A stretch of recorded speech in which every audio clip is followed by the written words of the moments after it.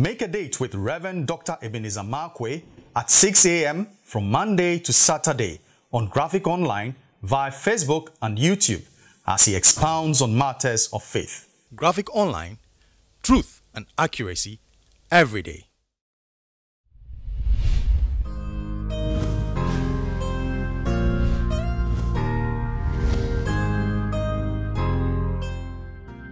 Hello, this is Reverend Dr. Ebenezer Markwei of Living Streams International, bringing you matters of faith with Graphic Online. And this morning, I'd like to capture my thoughts with the words, harvest humility. You know, I'm still looking at the story of Peter at the lakeside Gennesaret, where, you know, he had stared at failure in the face, not even stared at failure in the face. He had eaten the bread of failure, you know, where he had toiled all night and caught nothing. And then all of a sudden, Jesus comes through, God comes through, or God came through, and all of a sudden, his harvest, his song of failure became a song of victory, his song of loss. And having caught nothing, all of a sudden, his song of famine, all of a sudden became a song of harvest. But let me just say that his dirge of famine suddenly became an area of victory. Now, you know, one of the things that was very interesting.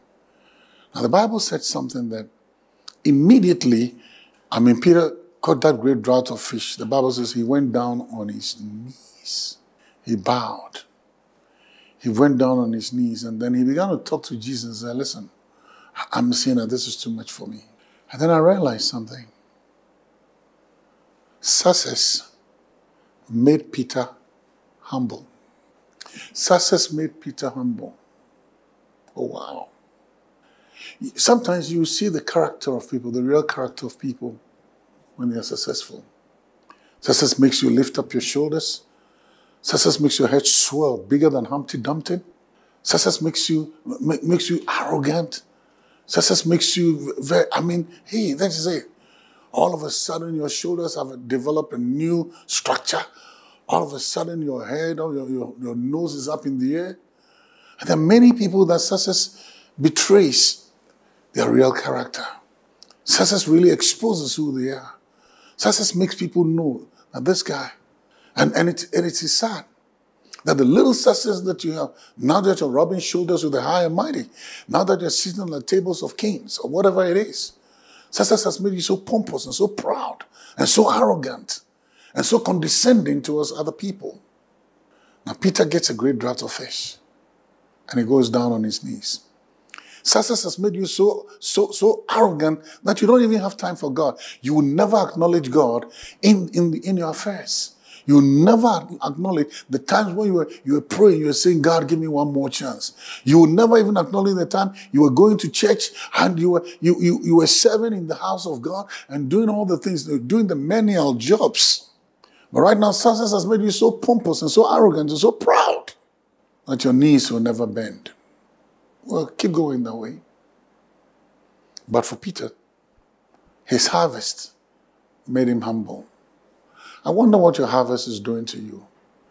Is your harvest making you a caricature? Is your harvest just destroying your character? Is your harvest making you so pompous that you have become a pompous monster? Peter, his harvest made him humble. You know, one of the things I always say, if you know where God takes us from, if you really know what God did in the story of your success, there's no need to be proud. There's every reason to say, grace made the difference in my life. There's no need to be proud. Grace makes the difference.